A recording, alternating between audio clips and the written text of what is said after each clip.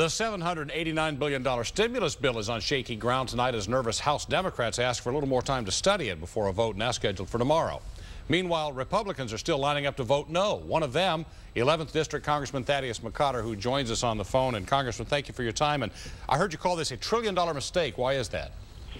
Well, according to the Congressional Budget Office, although the final conference report has not come directly to us, you're looking at $1 trillion that the CBO says is going to cause more harm than good in the long run to working families. If you go through the bill and look to find out where our auto industry and manufacturing base are going to get long-term sustainable help, which is now the goal of the bill, you cannot find it. Steve, $1 trillion is 1,000 billion.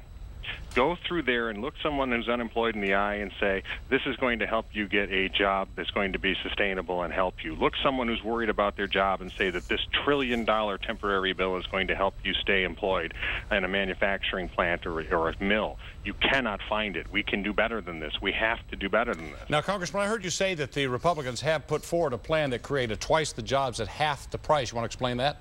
Yes, we did it at the request of President Obama. We are trying to work with, although the legislature doesn't seem to want to cooperate. We believe that we put forward a plan which his economic advisor's methodology said would create twice the jobs at half the cost of the current bill that was being proposed.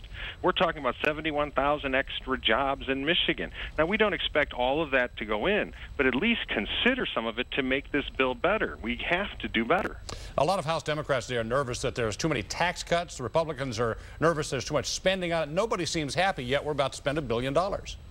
All I care about, Steve, is that $1 trillion is not going to work, and that people who are looking at this process, hoping that the government can provide order to a chaotic economy that is coming closer and closer to everyone's doorstep, does not join in that chaos.